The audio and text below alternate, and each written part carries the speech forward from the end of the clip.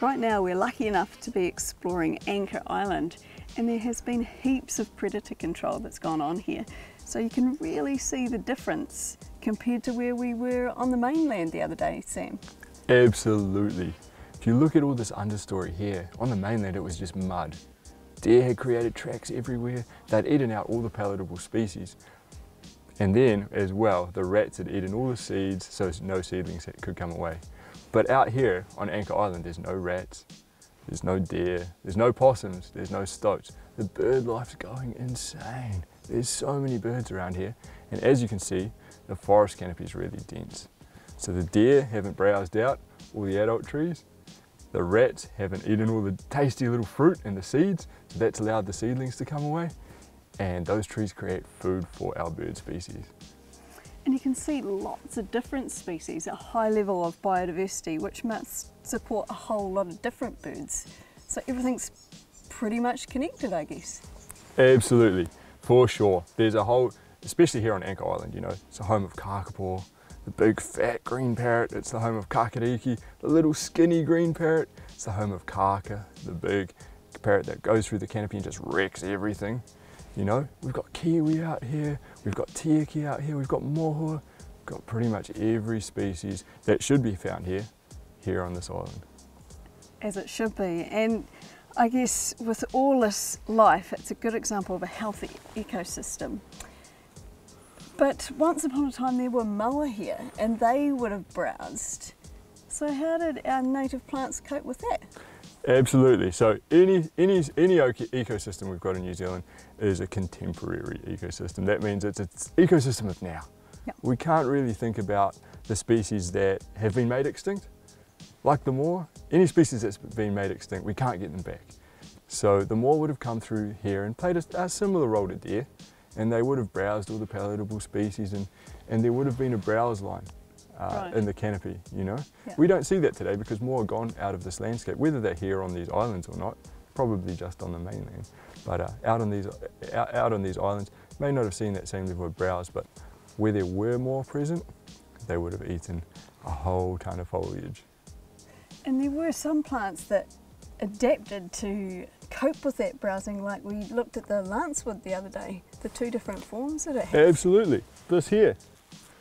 This guy here is called a horoweka. And if you look at the horoweka, his leaves are pretty incredible. They're really hard, they're really durable. There's something more and deer don't want to eat, right? And so the limiting factor for this guy is he decided, I'm not going to get eaten by the moa. I'm going to create really tough, really strong leaves that don't taste good. And the sad thing about that though, is that they're really terrible at photosynthesizing.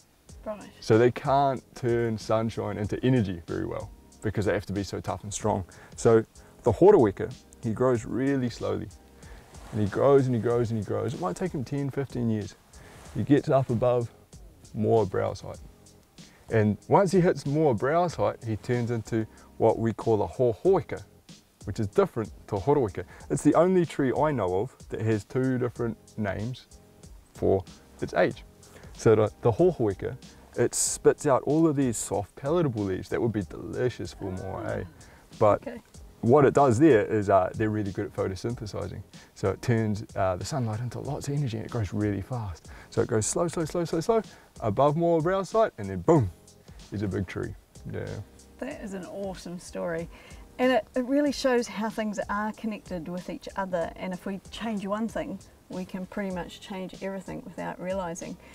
And it's been cool to see all the predator control and the birds coming back. And I hear that on some islands, the birds are doing so well that they're competing against each other. What happens when there's not enough space for all these wonderful birds? Absolutely. So a lot of these islands out here are so full of birds and they're doing so well that they outcompete each other for space. So if we don't take those extra birds, all those juvenile birds off the islands and reintroduce them to new places, they're just going to die. There's not enough food in this ecosystem.